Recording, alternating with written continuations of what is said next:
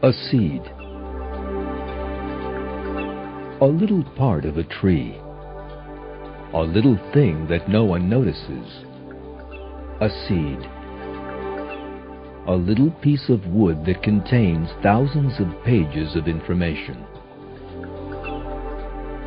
Time will pass. This piece of wood will begin to use sunlight and the water and minerals in the earth. In time, it will grow millions of times its size, and it will become one of the greatest miracles for people to see. It will become a tree.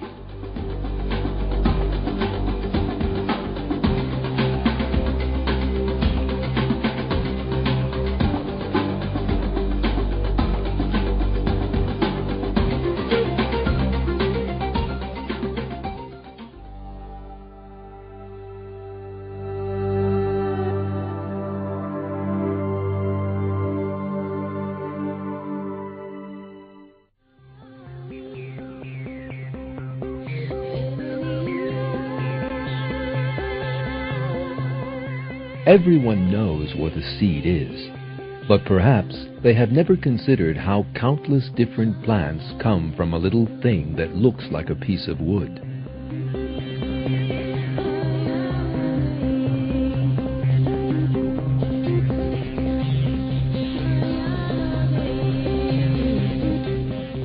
But if you think more carefully about a seed, you will see that it is a great miracle. The colors, designs, smells, and all the other qualities of the plants you see around are hidden in a tiny seed. Actually, every seed is a wonderful data bank.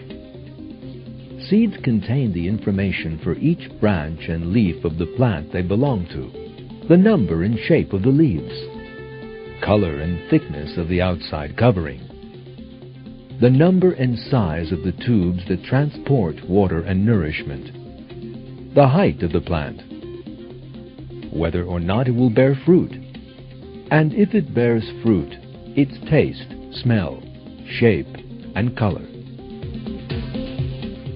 In short, seeds contain all the information that can be known about a plant.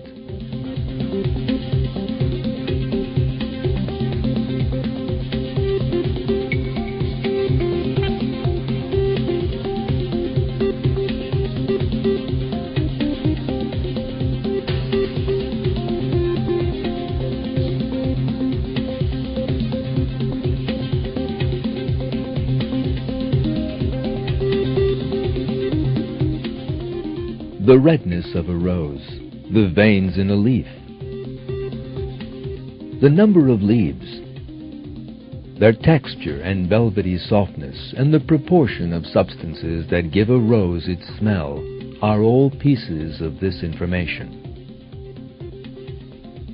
It is this information that makes grapes come from little sacks filled with sweet water that grow on vine branches that look like dry sticks.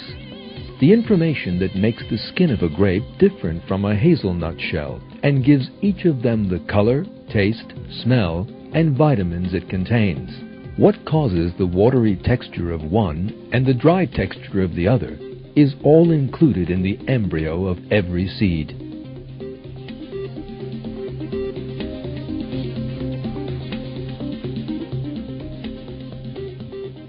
Human beings use computers to store information. Special computer components called hard disks are designed to store information. These high-tech devices are quite primitive when compared with a tiny seed. Within a seed, there are hundreds of thousands of pages of information and complex systems that human beings have not yet been able to understand or replicate. This is because God created the seed, and God brought into being the systems contained within it. A tiny seed by itself is a proof of God's incomparable and magnificent art of creation. Every seed is encompassed by God's knowledge. It grows with His knowledge and becomes a plant. God reveals this truth in a verse of the Quran. The keys of the unseen are in His possession. No one knows them but Him. He knows everything in the land and sea. No leaf falls without His knowing it.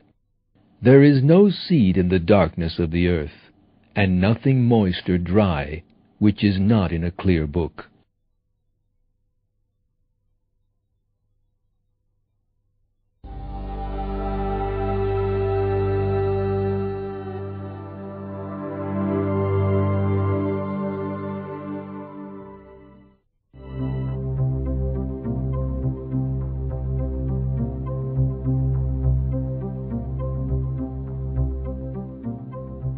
The first condition for a seed to be formed is the union of the female cell in the plant with a male cell from another plant, that is pollen.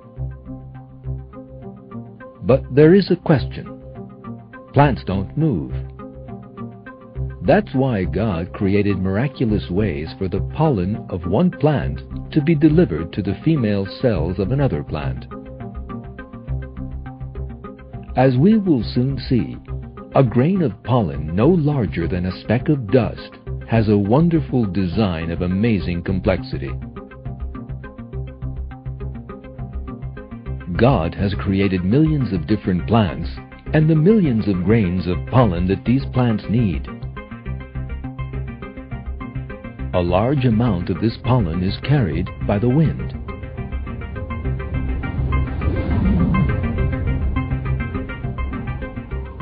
These little grains are responsible for the allergies that many people have in the spring.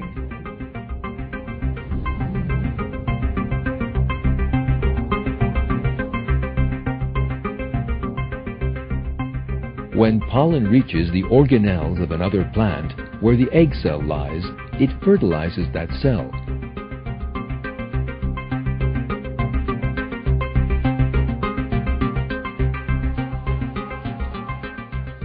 Other plants use animals as special couriers to transport their pollen.